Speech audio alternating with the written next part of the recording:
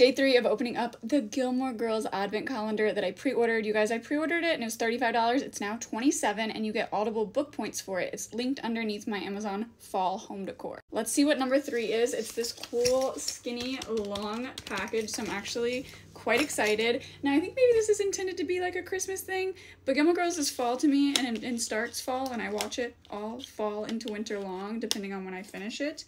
So anyway. It's a pencil that says, "Oi with the poodles already."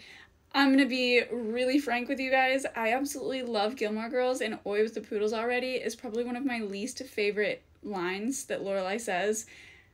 I just don't think it's very clever. I don't think it's a very funny scene. I really love Gilmore Girls, and I'm not one of those criticizers of every single thing.